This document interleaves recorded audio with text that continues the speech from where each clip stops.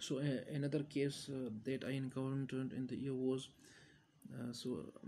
case of poisoning. 4 pills of olanzapine. So there was an aged female actually. She took 4 pills of olanzapine, and she was restless.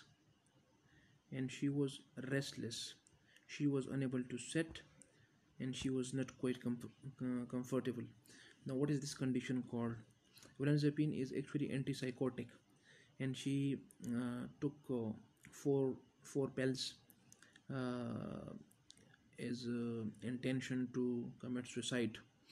Now she was restless. This condition is called uh, akathisia. Akathisia. This is actually a condition called as extrapyramidal side effects.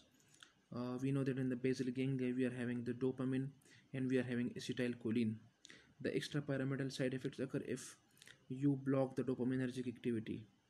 So the anticholinergic activity is not balanced. Normally, what happens, there should be balance between the dopamine and acetylcholine. If this balance is disturbed, that causes the diseases.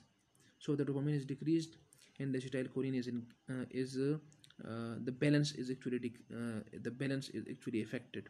So the decrease in dopamine, that's antipsychotic drug, anti-vomiting drug, and the acetylcholine is that will cause extrapyramidal side effect. Extrapyramidal side effect. And extrapyramidal side effects include acute dystonia, akathisia, uh, neuroleptic malignant syndrome. That is not actually associated with this, but that is another condition caused by antipsychotic. Um, so, akathisia, the patient was actually restless, and there was actually akathisia. So, what you have to do, you have to give drug which cause which has anticholinergic effects, which has anticholinergic effects. So I advised injection Campro, but unfortunately that was not available in pharmacy, neither injectable nor oral.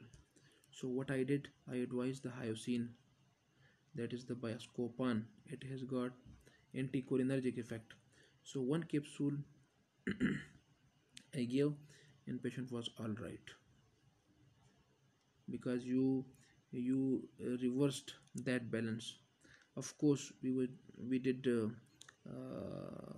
gastric lavage and stuff like that, and gave PPIs, but the main thing was for akathisia. You have to give the anticholinergic drug to keep that balance, and the antipsychotics. There are other side effects as well associated with it, but I will not go into the details of all those side effects. Uh,